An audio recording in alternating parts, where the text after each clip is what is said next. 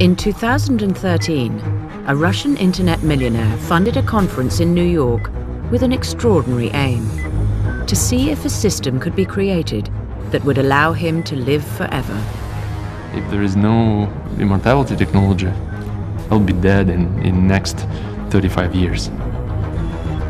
Top neuroscientists, robot builders, and researchers were invited. How long you live really does matter. How could you increase what we're able to do? If we replace our body with the machines, we can survive forever. Konnichiwa. Konnichiwa. The ambition was to unlock the human brain, extract the mind, and upload it to a computer. The ultimate goal of my plan is to transfer someone's personality into a completely new body. It is possible to preserve memory and personality for thousands of years in storage. Look at that cerebellum right there. Isn't that neat? Frozen in time. Meet the Immortalist.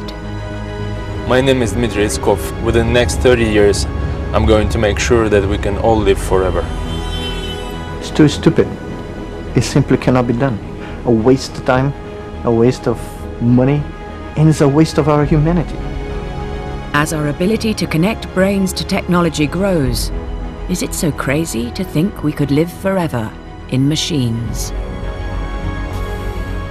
I'm 100% confident it will happen. Otherwise, I wouldn't have started it.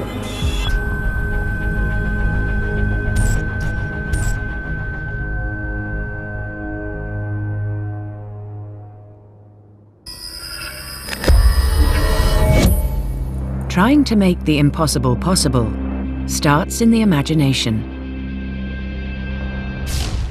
My biggest dream when I grew up was to be a cosmonaut, to fly into outer space and to explore new planets. That sort of dream has always been with me. There was an interesting book, and the main hero took some immortality pill and he ended up flying on the orbit of Earth. I remember myself questioning what I was gonna do if I'm immortal. When he grew up, Dmitry Iskov became an internet mogul. He says he now spends part of his fortune trying to bring about immortality. Not everything can be disclosed by the moment, but yes, I've been funding the science with my own money. We're talking about millions of dollars. Dmitry is one of a growing number of the mega-rich who are funding their own scientific projects.